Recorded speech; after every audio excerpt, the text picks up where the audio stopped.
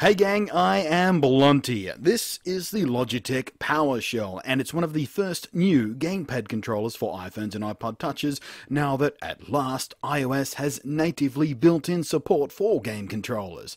And that took Apple a ridiculously long time to get around to cramming in there, seeing as how popular gaming on these devices is, and how monstrously craptacular a lot of on-screen control systems are for certain types of games.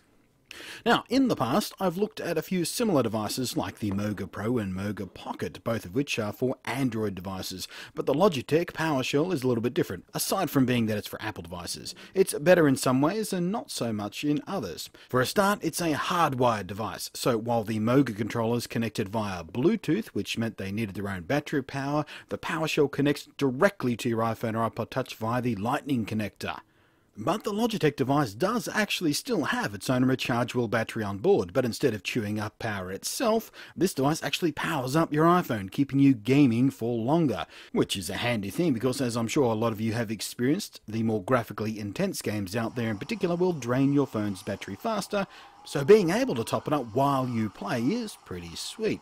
It's a 1500 mAh battery, so it won't get you a full charge, but it's enough for a good top-up. The Powershell is much slimmer than the Moga pads and is designed to encompass your device like a case. It's very slim and quite light, and it gives you easy access to the hardware controls. It even has a cutout for the rear-facing camera on your iPhone. The control layout is the basic setup: one thumb pad, 4 face buttons, a pause button and 2 shoulder buttons, and for many types of games this works quite nicely indeed.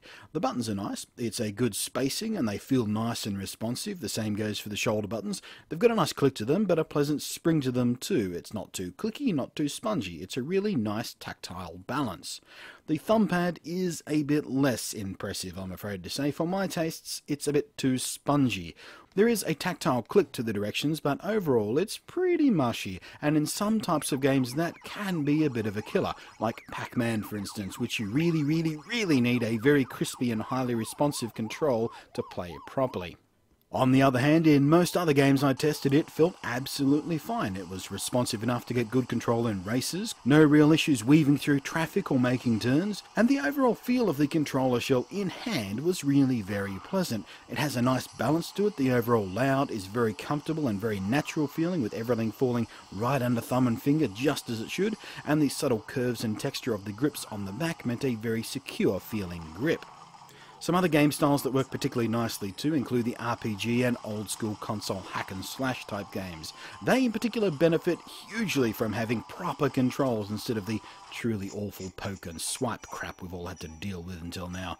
Of course, having only a singular thumb pad and lacking a pair of analog sticks is not ideal for twin-stick shooters or FPSs and the like. However, even they still benefit noticeably. Here, for example, where the thumb pad moves me around and I still have to use this screen to aim, but the buttons for all other actions.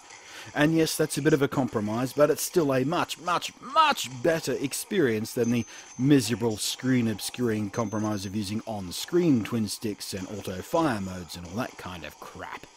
For me, games like this are next to unplayable without a proper controller.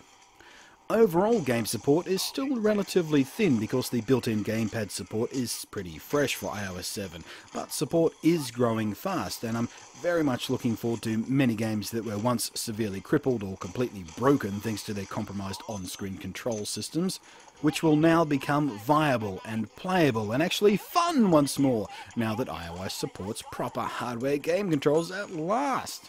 I think maybe the asking price of the Logitech Powershell of just under 130 Aussie dollary-doos is a bit on the high side, if I'm honest, but it is from Logitech and I've been using their gear for, well, decades now I guess, without any problems at all. I've never once been let down by anything with a Logitech brand on it. So there is a big mountain of trust in their build quality and reliability there, and that's a big deal.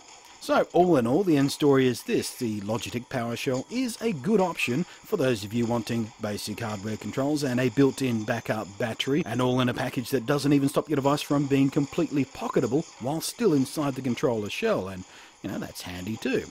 Thanks for watching, I am Blunty, and I will catch you next time.